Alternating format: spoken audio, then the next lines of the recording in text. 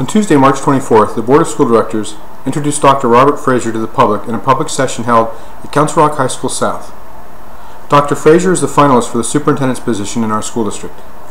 Dr. Barry Galasso, the Executive Director of Bucks County Intermediate Unit, moderated this question and answer session. The session was to be videoed for public viewing. Unfortunately, due to problems with our video equipment, we were only able to capture about 60 minutes of the 80-minute program. The large majority of the questions and answers are captured in this video. The opening introduction for Dr. Fraser and his closing remarks are the portion of the evening program that were not captured. We sincerely apologize for our inability to present to you the program in its entirety.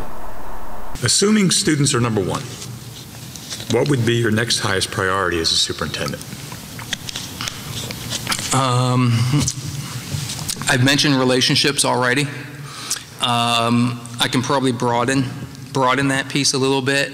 I've had a chance to read the comprehensive plan that's on the website. If you haven't had a chance to read that at some point, maybe if you have insomnia or not, go on there and check it out. It's a dense document. It's a long document, but towards the end it gets to the plan itself. It's the Pennsylvania template. There's good stuff in there.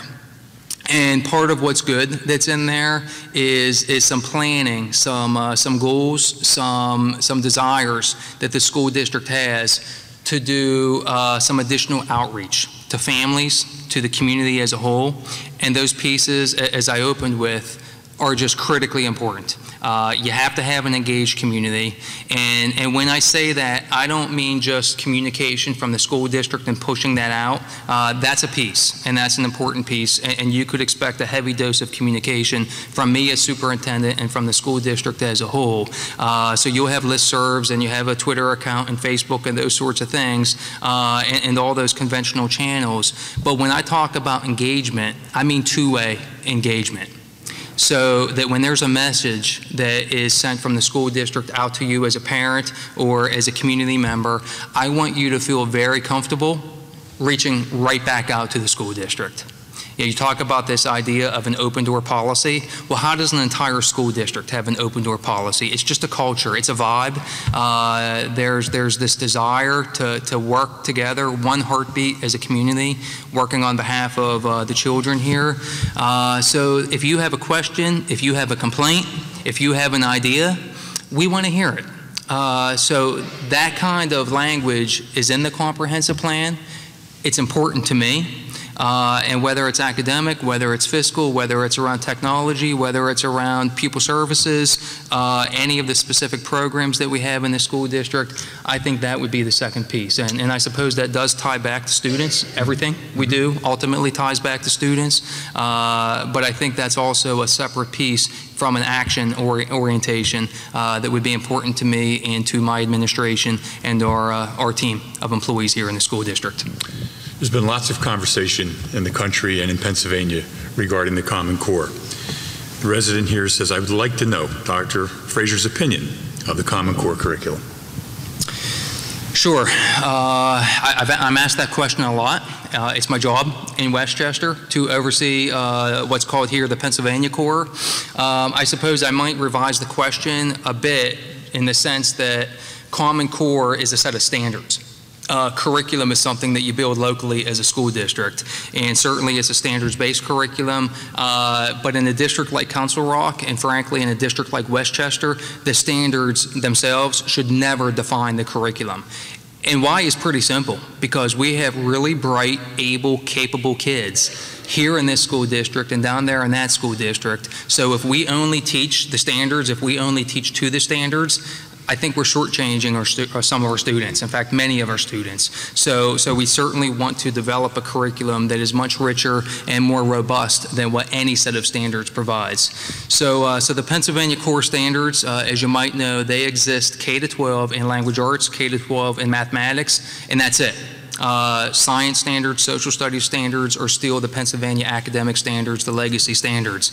My opinion, I guess it depends on what exactly the question is asking. If the question is the standards themselves, I would tell you that I am in agreement with the Pennsylvania core standards. I think the standards themselves are good.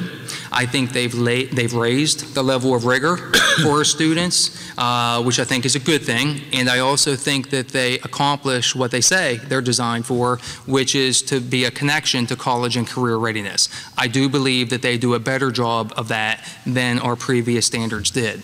Now, a big question is going to be answered here in about another month or so, because our students in grades 3 through 8 are going to sit down and take the PSSA assessments.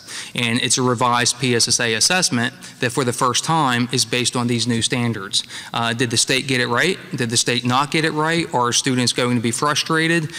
Is it going to be too difficult at certain grade levels? Don't know that answer. So that is a piece that's tied to the PA core. It's not a piece of the standards themselves, but it's a piece that's tied to the standards. And sometimes when I get asked that question, it's about other pieces that are also tied to the standards. So, and I think that you all know this narrative to some extent. The Common Core standards got tied in with No Child Left Behind waiver. The standards also got tied in with Race to the Top federal funds. I think those are the more difficult pieces that are connected to the Common Core standards. I find those pieces more difficult that are connected to it, because I don't know, quite frankly, that we would have the Keystone exams as we do as a graduation requirement without that. I don't know that we would have the teacher and principal evaluation system that we have right now, that I'm also not a fan of, without that. But those aren't the standards themselves. Those are pieces that are connected and politically got connected to the standards. So if you're asking me about the standards, I'm going to tell you I like the standards. I'm in favor of them. If you're going to ask me, Dr. Fraser, Robert, do you like all those pieces that are tied to them, all those tentacles of them? I'll tell you that no, I don't. I hope that's fair. Okay. This is an interesting question. A resident wanted to know, which scientist, inventor, or innovator do you admire most and why? Good question. I was anxious to hear the answer to this myself. I am going to go, and I suppose this will give a little insight into how I think and how my mind works. I won't think so much of the invention or the innovation or that end of things, but it's more impact. For reasons that I talked about earlier. I think I'll go with Milton Hershey, not because I'm a huge fan of chocolate, although it certainly isn't bad, but it's all the innovations that he had as part of his chocolate making enterprise and business, and much more importantly, what he did with that. When he created those fortunes, when he made all the money that he did and achieved all the success that he did, and he created that school over there, the Milton Hershey School, for disadvantaged youth that is thriving to this day, I think that's just an incredible thing. So if the question is who I admire the most, it's really those kinds of traits that I think I tend to admire. So if it's fair enough, I think Milton Hershey would be my answer. Thank you. One resident said that they were reading the website, and you've had an impressive growth in both professional degrees and experience. And they went on to articulate being a principal and being a director and now assistant superintendent. And Council Rock has been used to stability. Yes. So the question is, why are you leaving Westchester after a short period of time? And how long, if you're selected as superintendent, are you committed to staying in the Council Rock School District? Great question. I think I addressed part of that already with my opening introduction here this evening, so let me answer that part first. I would not be making this move.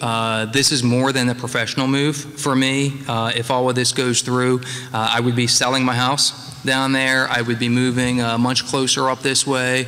My wife, who's in the audience here this evening, we have some work considerations on that end as well. So I tell you that because this is a major family decision and a family consideration, and which is why I tell you, why I said at the beginning, making this move, making this transition, my intent, as long as you all will have me, as long as the Board of School Directors will have me, is to one day retire from this place. I am looking to continue that legacy of stability.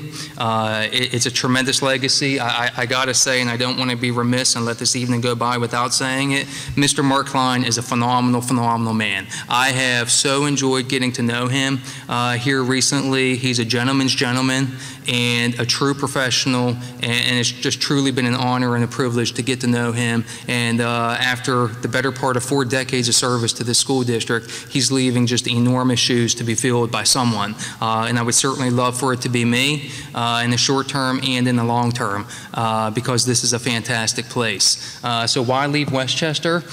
Because a place like Council Rock exists. That's why. As I said, I've been in Westchester for about 6.5 years now. I've been assistant superintendent for the past 2 years, director of curriculum and instruction for about 4.5 years before that. So it's been a good run there. I would tell you that I love the Westchester Area School District. My superintendent is a fantastic gentleman with Bucks County roots. Maybe that's why he's fantastic, I don't know. But he's a good guy. The school district is fantastic. I'm a member of the board of the Chamber of Commerce in Westchester, so I'm involved in the community there. We have a wonderful group of parents down there, and as I've thought about my career and look at, hey, where can you go, where can you have this kind of impact that you're passionate about, that you get excited about every day when you get up in the morning, I look at Council Rock and I think of Westchester. And for me, that's a great thing. That's a really, really great thing. Next question. Have you ever had firsthand experience with redistricting, and what is the best way to evaluate the capacity of a school for the purpose of redistricting? I have had firsthand experience. In fact, we are putting the finishing touches on a redistricting plan in Westchester right now. We've gone through this process for the past year or so. It's a K-12 redistrict, although we have more students affected at the elementary level than we do the other two. It ended up being more of a spot redistrict as a wholesale redistrict, and so the scope of it even scaled back over the course of some time. And I'll tell you that in some ways that's even more difficult, because when you're one of only a few who are getting moved, you tend to stand out more and feel isolated and singled out a little bit more. So some of that has proven to be even more difficult than a more wide-scale redistricting. But it's been a good process, and it's clean at this point, and right now we're at the phase of that process where it's all about transition. Students are going to new schools next year. Some students are grandfathered in. We have a whole transportation component as part of that, but we're making sure the students gain a level of comfort and familiarity with the new school that they might be going to next year. And for us, that was strictly a capacity issue in one end of town. One end of the schools that we have there in the Westchester Area School District. The second part of that was about evaluating capacity of schools. Again, I'm going to tell you that like most things, this is a team approach. So I can tell you that my experience in Westchester is being involved in some of that work, not quite honestly and transparently spearheading that work. So I can't tell you I have direct experience with it from a leadership standpoint, but we have a director of facilities who is outstanding, and we also contracted out with a company, a demographer, who is able to help us with some of that work as well. So when it comes to evaluating space and size and capacity and functionality, you just have to consider the different kinds of spaces that you have in the facility, in the school. So you have some common areas. You got a cafeteria. And no matter how many students you put in that school, however much the rest of the school can handle, you have to make sure you can circulate them through lunches. Gymnasium for phys ed classes, and other common areas like that. You got just your traditional classroom space. So every school district has class size guidelines. Council Rock does, Westchester does as well. You know the square footage of all of those rooms, and how many students can you realistically fit, and how many should you fit from a functional standpoint in each of those regular education spaces. And then a critically important part of this process is all the specialized programs that you have in your school. Some of the special education programs, speech and language programs, and with some of these these programs, you have different needs in terms of size and how those spaces are configured. So a learning support space in the special education program isn't going to look the same as an emotional support space or an autistic support space, and certainly not as a life skills space. So you have to understand what those spaces functionally need to look like.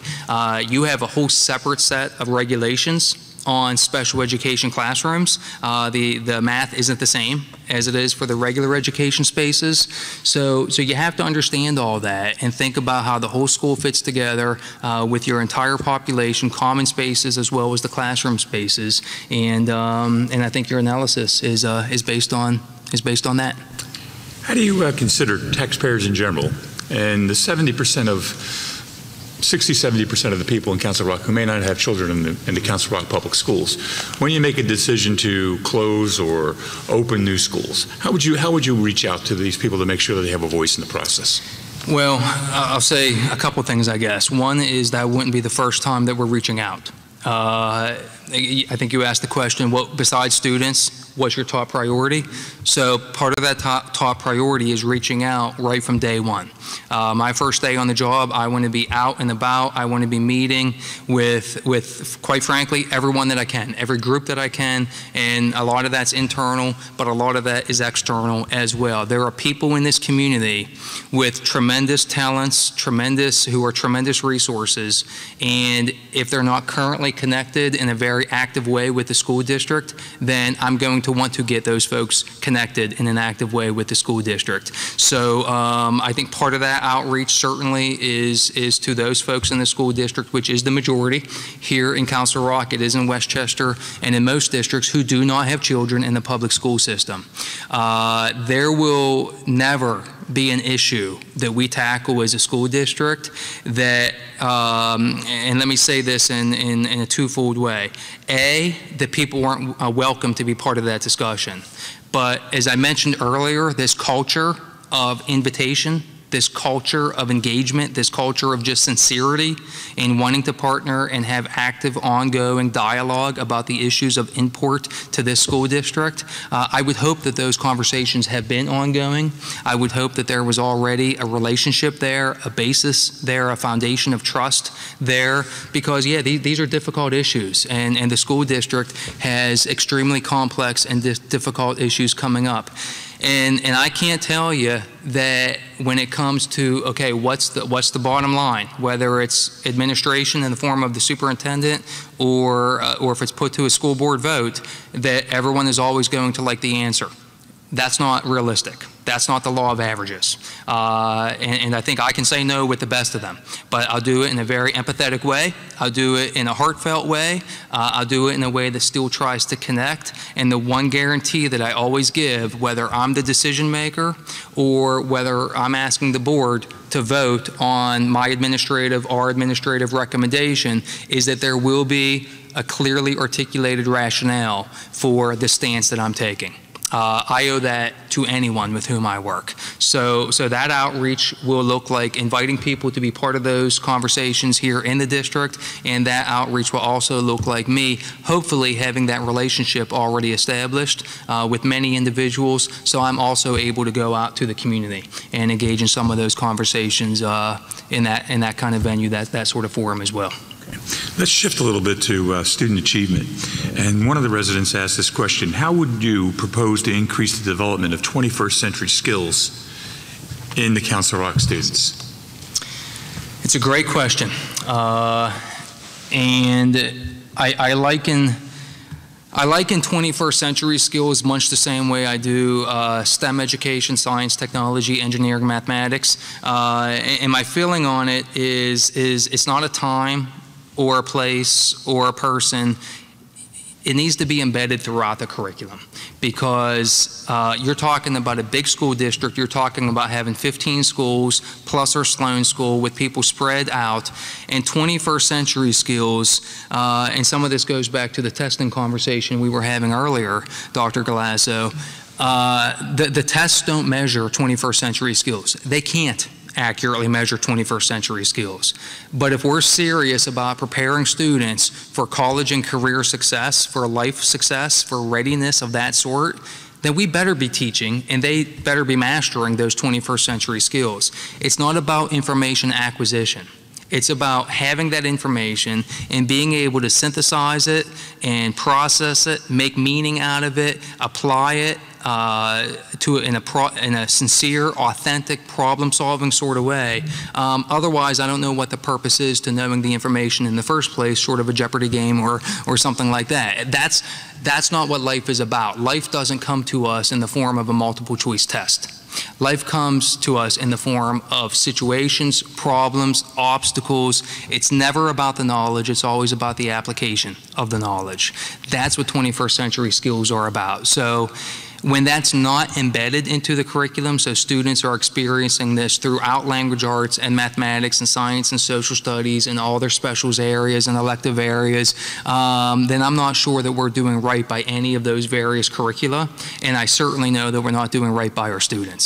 I'm pretty passionate about that piece, and I think that when a school district hones in on that piece, then in some ways, as educators, it gives us permission. We'll never be able to ignore the test because you got some cold, harsh realities associated with those tests, unfortunately. But it gives us permission to take some of the spotlight, some of the focus off of them, and more on what we know is the right way for students to learn and what's critically important for them to be able to do when it comes to just living their life and being successful in life. So let me follow up because there's another question that's very similar. And the resident is saying Council Rock has always been great at providing enrichment opportunities to students outside of the classroom through extracurricular and clubs and so forth and so on. But that limits the number of students that are exposed to STEM. Mm-hmm. So she's going to, back to your embedded question about the curriculum. So can you assure this resident that STEM would be a priority if you became superintendent here in Council Rock? Oh, I think it has to be. Again, when you talk about what you stand for and what you're about as a school district, what's our job? What's our mission? Our mission is to prepare these students through a 13-year journey that when they graduate from our schools, they're prepared, they're ready, and certainly the vast majority of students are going to continue with their formal education at the college or university level, and some students will go the trade school, technical school route, and that's wonderful as well. We want to support whatever the aspirations are of our students.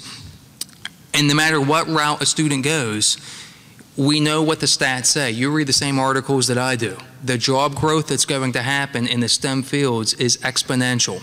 Are they all going to require a STEM degree? No, of course not.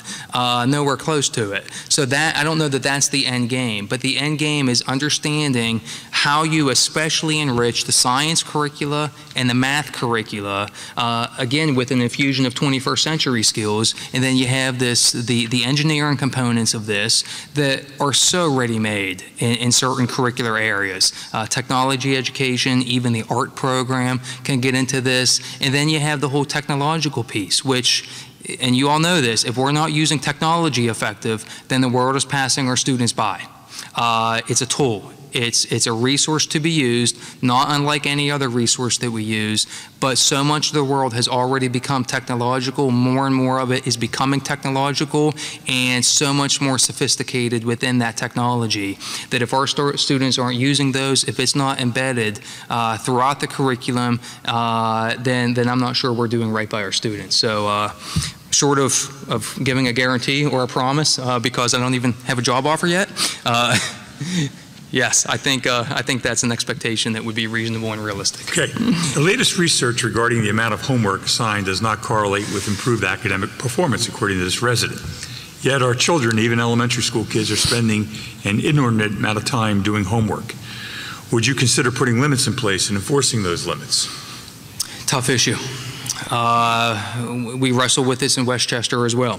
And I'll tell you that at the end of each year, in Westchester, we administer this survey, a stakeholder satisfaction perception survey, and so parents take it and staff takes it, and you delineate all of that to break down that data. And so one of the questions is about this issue, too much homework, not enough homework, just right, and there every single year there is a certain percentage, and I don't know the number, but there's a certain percentage of parents who say you give too much homework, stop giving so much homework.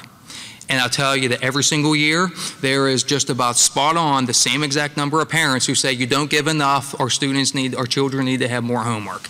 I don't know where the right answer is for sure. In Council Rock, I'm not here. I know that there's a board policy on homework. It doesn't speak to time, I don't believe, as I recall taking a look at that policy. The Westchester one doesn't either. There is, to the spirit of the question, there is legitimacy to that question in terms of what is the value of homework, especially at the elementary level.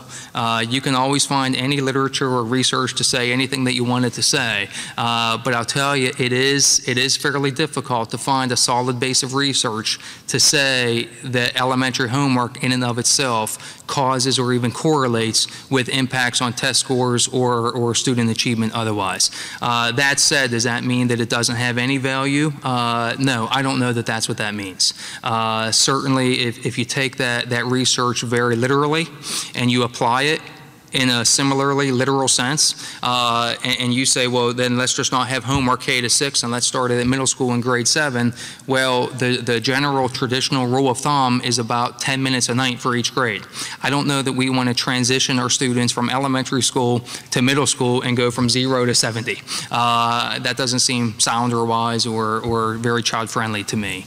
And there's all kinds of executive skills, executive functioning components around homework as well, in terms of just independence and being able to do that kind of work at home. And certainly a well-designed homework has a place, whether it's practice problems because it's building truly off of not doing enough, not having the repetition in class, whether it's an extension, a meaningful extension of something you learned in class, or sometimes it's just preparation for something that's coming up in class.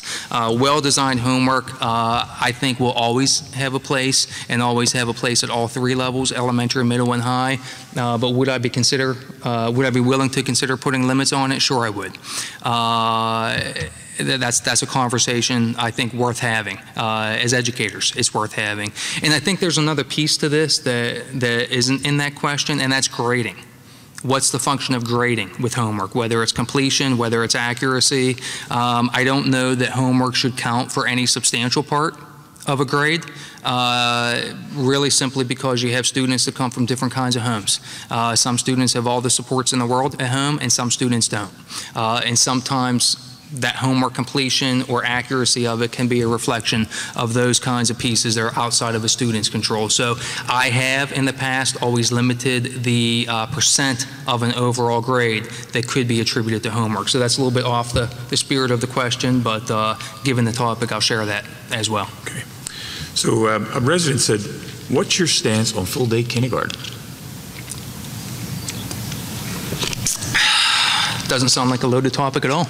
No. Full-day kindergarten. Again, from a research standpoint, clearly you can find research to show the benefits of full-day kindergarten. We've actually, in Westchester, begun to have conversations recently about down the road adding full-day kindergarten, and the reason being is because there seems that there's going to be, going back to the capacity question, sufficient capacity across the 10 schools to have the opportunity to do that. Whether that would exist here in Council Rock, I don't know. Possibly, I don't know at this point, but I think the issue is really threefold. One is just what are the academic benefits? What are the social benefits? What are just the overall developmental benefits? But then you always have a flip side to that as well. What's the will of the community in this regard, in terms of going from starting 5 years old, do I want to send my child to school full day, or do I enjoy that half day experience and be able to ease in to the formal schooling? I think there's probably an argument and a place for conversation on both sides of that particular issue. Second, of course, you talk about facilities. So overall, do you have the seats to double your kindergarten footprint within a building? Do you have that in all 10 buildings? If you don't have it in all 10 buildings, now, mom or dad, are you willing to have your child go somewhere else for that full-day kindergarten experience and then matriculate back to your neighborhood school for first grade? And then the third piece, quite frankly, is economic. I know I was interested in this, so I looked this up specifically because of some of the issues that I mentioned in Westchester. Here in Council Rock, there are roughly 225 or so less students in kindergarten in the school district than there are in first grade. So where are those other students going? I have no idea what the answer to that question is, but I can tell you that in Westchester, that number is about 300 or 300 plus is the difference. And the answer down there, the vast majority, is that there is a charter school, a very large charter school in town, who offers full-day kindergarten.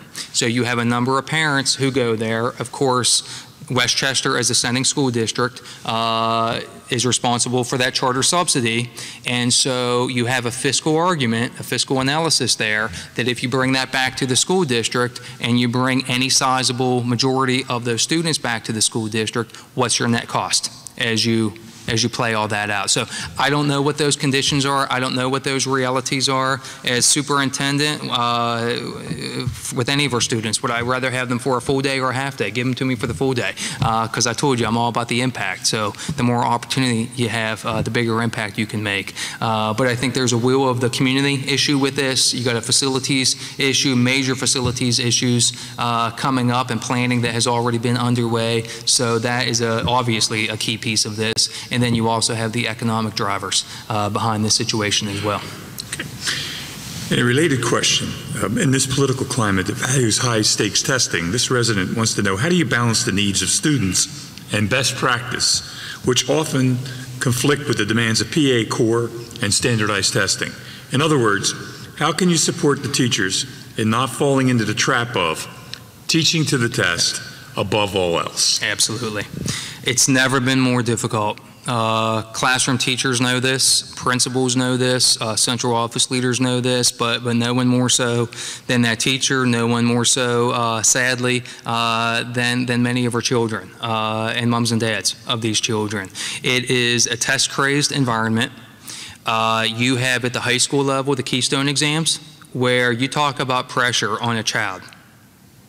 It's absolutely insane what the pressure is on some of our high school students, and with those regulations, it's take the test, then go through supplemental instruction, take the test again. You can eventually go into what they call the project-based assessment, which we have a handful of students in the biology one right now in Westchester. To take the test itself is about 3 hours. To take the project-based assessment is taken anywhere from 20 to 50 hours, depending on the student.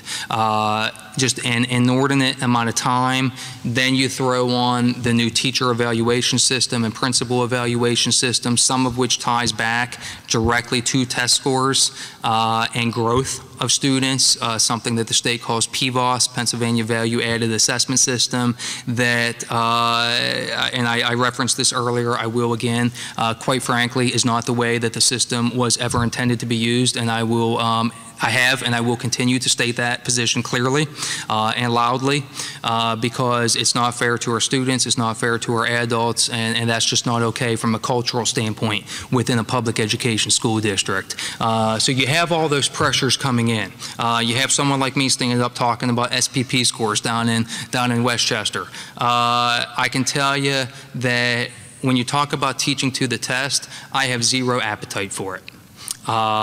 Now, there's a conversation there about what is teaching to the test. As students, when we were all in school, a lot of times you go in that day before and you get a study guide, or you play a Jeopardy game, or something like that, and you do that little test review. I don't know that that is teaching to the test. That has happened for generations and generations. The problem is when you have this test-crazed environment and you feel so much pressure, and I think superintendents can create this pressure, and you can also alleviate this pressure, where it just becomes part of what you do all the time. So the format looks like the PSSAs or looks like the Keystone exams. All the language, we're always replicating that environment. And you can also teach to the test, as we talked about earlier, by narrowing the curriculum, by sticking just to the standards, or worse yet, something that they call the eligible content, that is the worst thing that you can do. Because it's not what school was about, it's not what the future of our children are about. We need to be about those 21st century skills. We need to be about STEM education and some of those issues that have been asked about. It needs to be about effective technology integration. It's not about narrowing the curriculum. It's not about teaching just what's going to be tested, because quite frankly, if you do that, you never get to the problem-solving piece. You never get to the application piece, because very little, if any, of that actually shows up on the assessments. And that's terribly unfortunate. So I think it's my job, even now in Westchester, as the person foremost responsible for teaching and learning. Certainly it would be here in Council Rock, in the position that I would be in, to set a tone that achievement matters, without a doubt. Your property values in part depend on achievement of the school district. It will not be underemphasized. It will be important. It's a point of pride for me. I talk about the achievement of my school in Avon Grove. I talk about it with the 16 schools in Westchester, and I would want to be able to talk about it here in Council Rock. It's important, but it's not the be-all, end-all. And we don't have multiple masters. We have one master, and that's the children that we serve. We do right by them, period. For me, that's the end of the story. You do things the right way, and if you do things the right way, the test scores take care of themselves. That's been my experience. Thank you. Resident asked this question: how can we be assured that your leadership style will continue the legacy of support, respect, and incorporating a teacher voice into decision-making, because they believe that doing that promotes a climate of mutual respect, ultimately benefiting the students? And I agree. If you had a chance to read any of my resume, you read about Avon Grove. I think the language that I put in there was around teacher leadership. Informal and formal teacher leadership flourished. It was the model by which, quite frankly, we live by. Had a chance at Penn to choose a topic for my doctoral dissertation. I chose teacher leadership at the high school level. What does it look like at the high school level? Because my experience up to that date had only been in the elementary and middle level. So I was curious about finding that out, knowing how important teacher leadership is. I talked about it earlier this evening. It's relationships. That's what it is. Leadership is about relationships first and foremost. It's about the influence that you have on folks, and it's also about surrounding yourself with smart people, preferably smarter than you are, but then you have the leadership aptitude to maximize the power of that room. That's what a leader does. In a nutshell, that's what a leader does. And for me, I mentioned previously, I'm very results oriented, very focused on outputs, not inputs. Fanatical about that. I don't care where the idea comes from. It might be my idea, it might be from a parent, it might be from the school board president, it might be from a principal, it could be from a teacher, it can be from a paraprofessional. I don't care where the idea comes from. If it's a great idea and we scrutinize that idea and we're willing to commit to that idea and making it work, and we believe that that is what's going to be most effective, then that's our idea. It's not about any one individual. It's about our students. It's about us as an organization.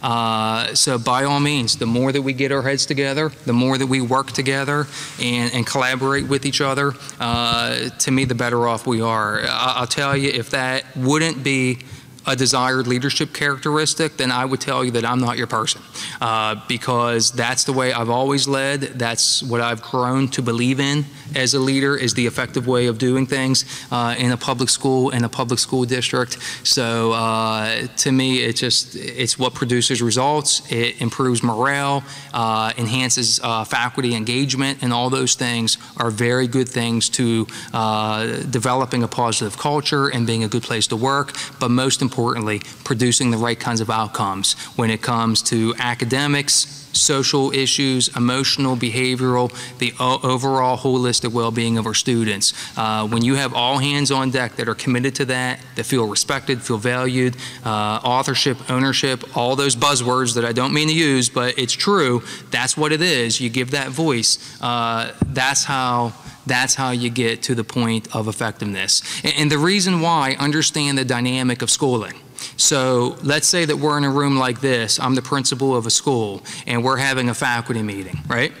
At the end of the day, whatever we talk about, whatever we decide, tomorrow morning, you're going to be in your classroom. And in high school, there might be 100 of you. right? So you got 100 classrooms, and the students come in and they go to these 100 different places. I'm only one person, and my assistant principals might only be 3 other people. So we can't be everywhere at once. What matters most, remember, is never the idea, but the implementation of the idea. So the implementers, those are the ones who are out there doing the work. Those are the ones teaching the students. So if test scores are going to increase, if we're actually going to be successful with those 21st century skills and on, it's going to ultimately be because of the work of that classroom teacher times 100. So if we can commit to that and create together, then when they run into difficulty in the classroom, and they will run into difficulty in the classroom because nothing, or most things anyway, don't go easy, it's their idea. It's not my idea. Hopefully it's our idea together. They're committed to it. They're going to make sure it works, so they're going to keep on pushing through. They're going to look for solutions and work for solutions. It's simple human dynamics. It's the nature of public education, where you have folks working individually with their students in the classroom. To me, it just makes sense, and I think that it's proven to be successful in the past. Council Rock has had a reputation for many years of being a district that embraces inclusion for its special needs students, and they have delivered excellent education in a variety of forums. This resident would like to know, what is your experience with special education students, and what is your philosophy with regard to the whole idea of special education and how it's infused into the school district? It's a great question. Mr. Klein and I have talked about this issue on the tour last week, and I was very encouraged by everything that he had to say. You talk about, let me take one step back. You talk about a couple of the things that I like about Council Rock. One is, and it's right in the mission statement, all students. And I see it sometimes all caps and underlined and bolded, this emphasis on all. All means all without exception. It's about the growth and maximizing the potential of every single student. So that's one piece. The other piece is this focus on the whole child. I love the scorecard concept. If you haven't been on the website yet and checking that out, I think it's a fantastic idea because it's measuring in an output sort of way the success of the school district, not just academically, but when it comes to extracurricular participation, co-curricular participation, service learning through the LINKS program, and then you also have pieces in there around surveys and just perception feedback, stakeholder feedback. All those pieces are critically important. So I say that because when you think about the specialized needs of some of our students, including students with an IEP, to the maximum extent that we're able to include them, this inclusion model, within the regular education classes with the regular education peers, and make sure that the training for that transcends not just those special education teachers, but in a very real way, the regular education teachers as well. That's how we take care of those students. And in the school district, just like in Westchester, we have learning support here, autistic support, emotional support, life skills. We run the gamut, and it's a beautiful thing that all those programs are in-house. It's very rarely, from what I understand, that a Council Rock student is placed outside the school district. I will tell you that in Westchester, they also run all those same programs in-house. I don't know, though, that as many students stay in-house as is the case in Council Rock. It's very appealing to me as a potential aspiring superintendent here, because if you're going to talk the talk about teamwork and community and inclusiveness, I don't know how you do that, especially if all means all, and then you don't include those students within the regular education program to the maximum extent possible. A, it's the law.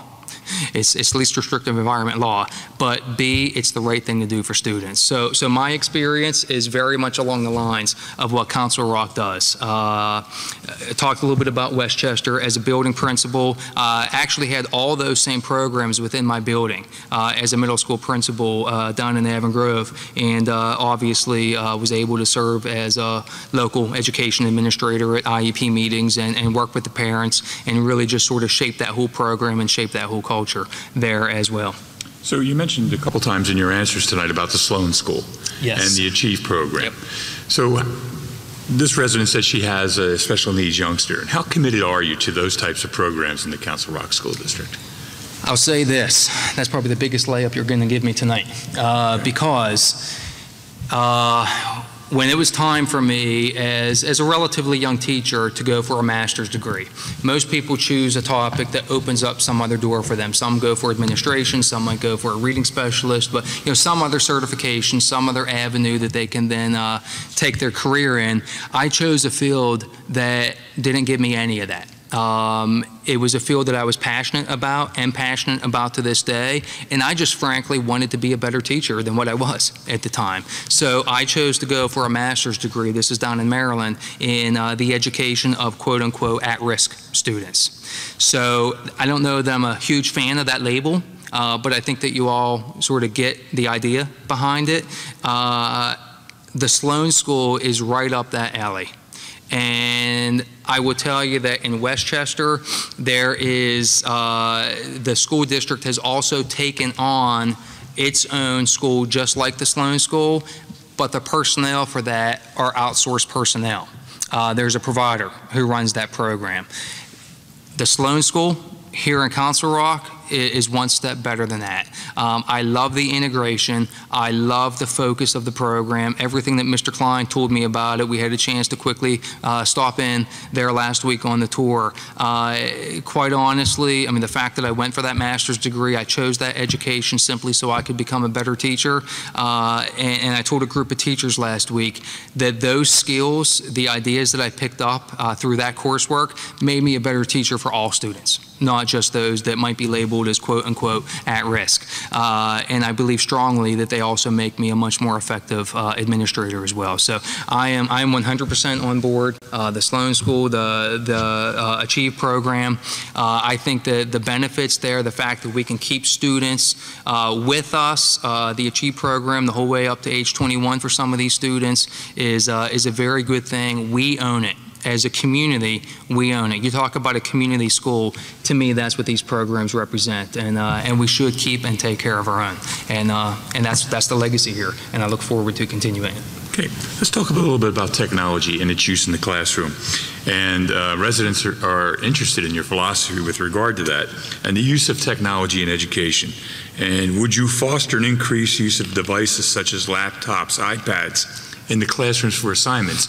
And on a personal note, we have a resident who wants to know whether you're a Mac or a PC guy. Interesting question. I think that I've been now in the school district for about maybe 10 total hours, and that's the 4th time I've been asked that Mac or PC question. Mr. Fredrickson's back there somewhere. Yes, yes. I'm PC when it comes to computer usage. Sorry. However, if I pull out my phone, it is an iPhone. And if I were to have my tablet with me, that would be an iPad as well. So I live in both worlds, I suppose. Increased usage. I'm not tremendously familiar with the current usage, so I don't know that I can answer that question completely directly. However, I will cite once again and go back to the comprehensive plan, which is the strategic plan, just a different term for it in the state, for school districts. And I do know that one of the action plans, one of the goal areas, and specific tactics that have been established is around this very issue. So based upon that, I'm inclined to say yes, that we would be able to do it. The use of technology is critically important. As I said earlier, however, it's not using technology for the sake of using technology. It's a tool. It's a resource, just like that piece of chalk up on the chalkboard is, or that dry erase marker up on the ledge is, just like a textbook is. When it's value added, you use it. When it's not value added, I don't want to see teachers using it just because. We don't need glorified PowerPoints and things like that at levels where students are operating at 10 times the sophistication every day when they get home. How is it value added? How does it enhance learning? How does it enhance the output, the creativity, what students are able to produce and demonstrate their knowledge? That to me is the far more critical piece. So I know that the comprehensive plan speaks to bring your own device, program, and I think that's a great way of going about things, a very cost-effective way of going about things. We just have to make sure that we find a very effective and successful way of executing that. In the Westchester Area School District, where I'm at now, I'll tell you that at the high school level, they're going to a one-to-one model. And it actually goes down to 8th grade. So 8th grade students right now have a one-to-one laptop. 9th grade students have a one-to-one laptop. Next year it'll come in for 10th grade, the following year 11th, and then the following year 12th. And students, once they enter 9th grade, are able to keep that laptop for 4 years. Now, I wouldn't suggest coming in here that that's the direction that we would head if you don't need to, because it's extremely costly. And everything is opportunity cost. That's the direction that the school district is going. I would say here, if it's not necessary to go that direction, then you don't go that direction. And I don't know that it would be necessary based upon what I know right now. But the important piece is using the technology, using it in value-added ways, ton of teacher professional development.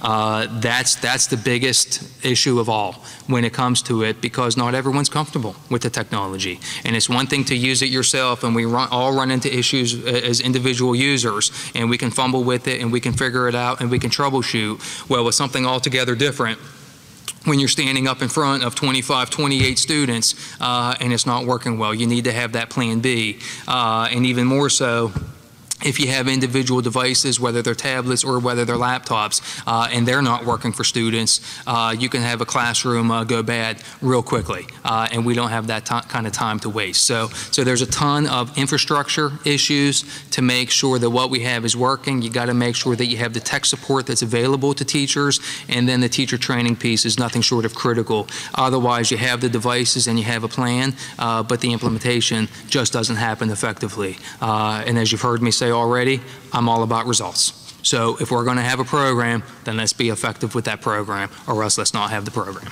Okay, you actually answered the next question about the one-on-one, and did you have any personal experience, and you just articulated that. So let's move on to something a little different. Our resident asked this question: do you believe that online learning can play a larger role in the Council Rock educational program? I will need to learn more about what's happening right now to understand what larger would mean. I think that there's a place for online learning, yes. Admittedly, however, there is a piece of me that becomes cautious when we're talking about purely online learning. I think the research that is coming out that has started to emerge leans more towards a blended learning approach, and I'll explain what that is in a minute, as opposed to pure online. Some students will perform very, very well in a pure online model. Not all students will. It's a learning style piece. I think it also speaks to the value of the classroom teacher. The research will tell you that the single most important variable that impacts student learning, and there is no close second to this, by the way, that is the classroom teacher. It's the quality of instruction. So we just have to be mindful of that when we talk about full online programs. So again, I think for some students it will work very well. It can work beautifully, but I think a school district needs to be targeted in that approach. Again, what most of the research is pointed to is more of this blended model, which what that looks like is that you have a hybrid experience as a student and as a teacher. So X number of days a week are online with the teacher moderating, and X number of days a week are spent more traditionally in class. It might be 2 days, 3 days, 3 days, 2 days. It could even be 4-1 or 1-4. But part of that time is spent online, independent, and part of that time is spent actually physically in class together. From a teacher standpoint, I'll tell you, it's no less work to do blended learning than what it is to teach 5 days a week online, because the work alone to upload everything to whatever platform you're using is pretty considerable. And then the moderation of any chats that are going on, you still go on there, you grade assignments, you give feedback to assignments. It's actually a pretty significant workload. But we have gone in that direction in Westchester. We're going to be running 10 blended classes next year at each of our high schools. I mentioned the word consistency earlier, we are running the same 10 classes at each of the 3 high schools. And there were some twisting of arms and some negotiating and some difficult conversations along that way to get a level of buy-in at each of the 3 schools that would actually result in success. But we sought out for 5 and we ended up with 10, so I think that's pretty good. But those students are going to have their devices, and some are running 4 days a week in person, only 1 online. Some of them are running 3 and 2. What it's doing for our students, I'll offer this just as a reason why behind it, is we have some scheduling conflicts for some of our high school students. So trying to be student-centered, you might have a 1 or 2 day a week physical education class, or you might have a lab-based science class that's a 1 day a week lab in addition to your 5 days of class. And so you have these single periods or these double periods that hang out there and take up a whole line on your schedule. So if we're able to now allow this student to have 1 day a week or a couple days a week in this online environment, now you can match them up with those and thus solve some of these scheduling issues. So that was some of the impetus for us, but by no means was that the only impetus, because again, you need to be relevant, you need to be connected to the real world. I think Councilor Rock sends 95% or so of students onto college. If you think any students are going to college and not have some kind of online experience, then we probably have our heads stuck in the sand a little bit. So relevancy is huge. Preparing students for college and career readiness is huge. And to me, that's just a piece of it. Okay. You talked a little bit about this in your opening statements and answering questions tonight, but one of the bedrock things this resident believes that all of her children have graduated from Council Rock, and she believes that the communication here is just outstanding. And you talked about relationship building and so forth and so on. So I wanted to see whether or not you could add a concrete example of maybe a situation in Westchester where you had to communicate in a crisis or whatever, and the kinds of things that you did to articulate so that residents would be comfortable that that tradition of excellent communication remains. Absolutely. First, I'll say I'm not surprised. I've been subscribing to the listserv for the past 3 weeks or so, and so I see some of the communications that come out through that forum alone, and just, again, getting to know Mr. Klein a bit. Phenomenal communicator in person. I can only imagine how he is with the community as a whole. Rich tradition of excellence here with that, I am certain, and a deep respect and appreciation for that. I would tell you that that will continue. I have no doubts about that, and I'll tell you that I'm confident in that because it's important. And it's important when the communication comes to you that it's transparent. Whatever, as superintendent, I would be able to share with you, I would share with you. And my experience is that the vast majority of information can be shared with you. I want there, and some of this does speak to the relational piece, I want there to be this foundation of trust, this foundation of credibility that I know I'm not even starting to earn this evening, but come first day on the job, I want to start earning it that day. Where when you hear something from me, and or when you hear stuff from the administrative team, building principals, classroom teachers, you can take it to the bank. Because it's accurate information, it's transparent, it's the truth, that you can just put stock into what you're hearing.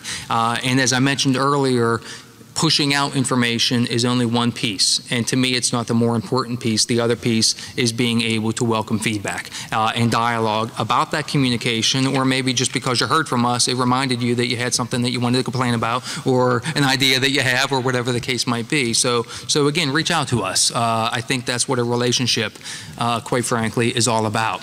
So a crisis situation. I'll use an example of when I was a principal, if that's okay. Sure. I think it's a pretty good example of this. I had a situation where it was a Friday afternoon, so not making communication any easier, where a student was found to have a weapon on his person. It was a knife, it was a pocket knife, and we have laws and regulations around this in terms of how big when it comes to expulsion and all that sort of thing, and it was large enough to make the student eligible for expulsion, 7th grade student. And to complicate matters, not that it needed to with that, but to complicate matters, there was a written communication that was discovered that certainly wasn't anywhere near explicit, but could have certainly been interpreted as somewhat of a vague or veiled threat towards a teacher. Happened to be one of the students' teachers, middle school teacher. So you had multiple issues there. So this came to light on a Friday afternoon. And so first you manage the situation and you take control of the situation and you do all those things from both the student end of things as well as the teacher here, who if in fact this was a threat, would have been the victim in this case, or the target in this case. So you handle all those pieces, and now you need to communicate, because this isn't the kind of community where this happens.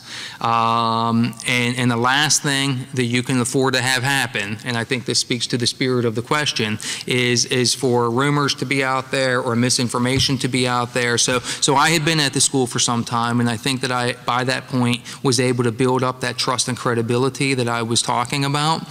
So what happened was, certainly communicated internally first, pulled the staff together, and sent them home so that they could be key communicators when questions came their way over the weekend. But I put the written communication out to all parents in the school, and they also did a phone blast. So that they could hear my voice, hear my tone of voice, assure them that all students are safe, no students were ever in jeopardy of not being safe. I shared with them what I could, which wasn't everything, per law enforcement, but I shared the maximum extent that I could, which was plenty enough to give them a sense of the situation. And then what I did is I told them on a Friday evening, I'll be in the office until 9 p.m. I refuse to leave. If any reporters, TV camera, whatever, if anyone's going to show up, I'll be here. I don't want to run from this. I don't want to duck from this. I want to be available, and I want to be able to manage and control the situation. But more importantly, to the parents, if you're uneasy about this, if you're not sure about this, if your child comes home and they're not sure about this, I'll pick up my phone. Here's the number to my direct line, how to reach me. If you want, just drive on out. I'll meet you at the door. We'll come in and we'll talk. To me, it was important to handle it in that sort of way. It would have been important on a Tuesday evening. It was especially important on the Friday evening, heading into a long weekend, to try to control anxieties and fears and just some of the human nature that can take over in a situation like that. So I hope that answers that question. It does.